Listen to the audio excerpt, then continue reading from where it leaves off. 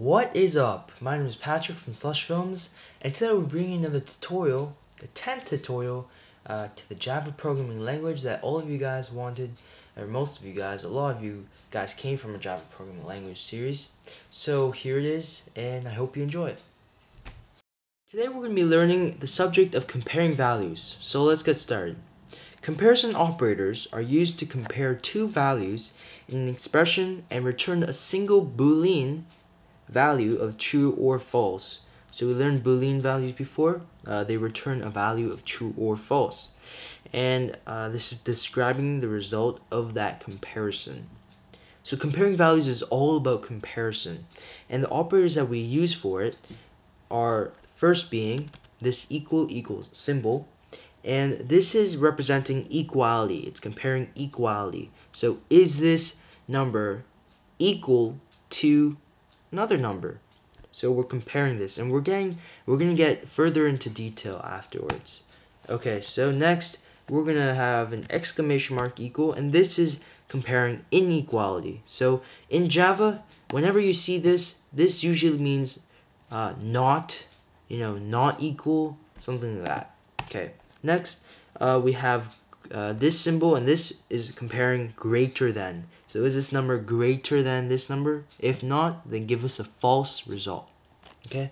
The next one is the same symbol but with an equal sign afterwards, and this is greater than or equal to. Okay. So there's a big difference between those two symbols. One is greater than and one is greater than or equal to. Okay. The next one is this symbol, and it is comparing less than. Is this number less than this number? If true, then give us a true result, right? So this all makes sense. The final one is the same symbol but with an equal sign, less than or equal to. So I hope you understand that. Now let's have some examples. So first, let's start out with making a string variable called text, and let's equal this to fantastic, with the space at the end, of course. And now let's make another one called lang, and let's equal this to Java. Now let's create a Boolean variable and call it state, and equal it to text. And let's use this operator. This is the equality comparison operator, and let's do it to lang, semicolon. So you notice that I created brackets here. This is just for organization, and it's easier on the eyes. You don't need to do it if you don't want to, but I think it's better for later, So now let's create a printing outline, and let's do string equality test, and let's add the state variable to it.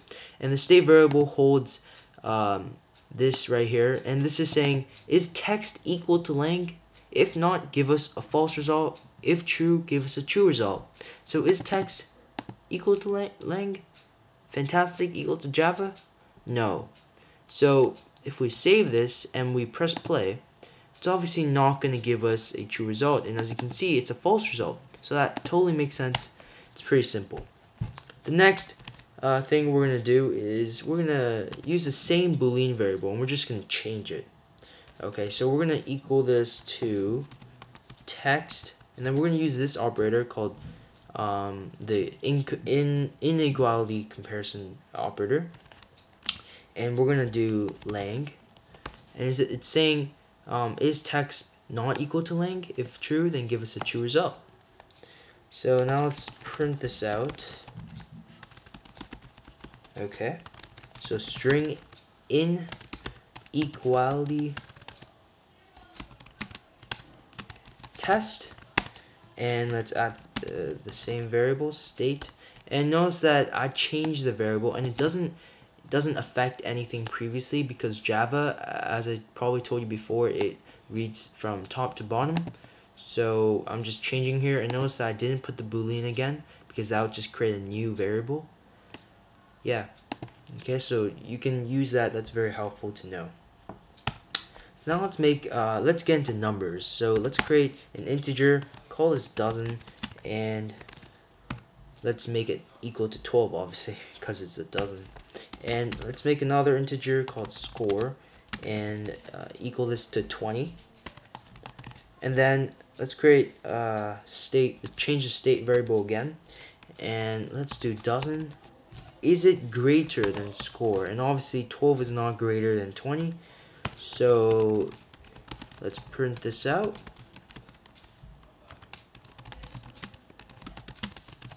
Greater than test, and let's add the same variable, state. Now let's do one last thing, and let's do state. Let's change the state variable again, and let's do dozen. Is it less than score? Okay, and it's obviously less than, so we're gonna get a true result, I predict. Okay, so let's print this out, less than test, and let's add the state variable once again. And as you can see, now let's analyze these. So text is it not equal to lang? That's true, so it's obviously going to give us a true result. This one, is it greater than is dozen greater than score? 12 greater than 20? No, so it's going to give us a false result. Now last one, is it less than score? 12 less than 20? Yes, so that's going to give us a true result. So now let's save it and press play. And as you can see, false, true, false, true. So that was pretty much my prediction. Basically what we learned today, we're comparing values, all about comparison. So we can use this for many different occasions, and this is a really important subject to know, to compare different variables, to compare different anything basically, and it's just really important. So we talked about different operators. So the different operators were equality comparison, the equality comparison operator, inequality, greater than or equal to, less than or equal to. So that was basically it for my 10th Java programming tutorial on comparing values. I hope you enjoyed this tutorial, and thanks for watching, and do all that YouTube stuff, rate this video, comment if you have any questions, favorite this video, and most importantly, subscribe, because I need subscribers, and I really appreciate if you do it. So thanks for watching, and stay tuned for the next video, whether it's Java programming or tech videos or whatever. I'm always there. Okay, so thanks for watching, and see you guys later.